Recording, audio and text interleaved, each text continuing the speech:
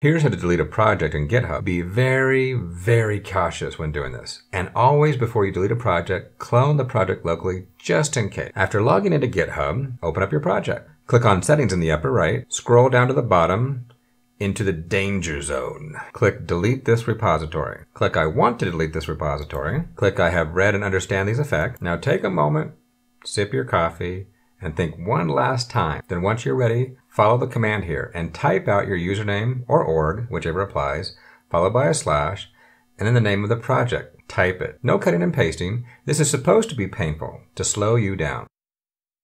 Once it matches, the button becomes available. One last breath, then click Delete this repository. If you have multi-factor authorization set up, put in your verification code.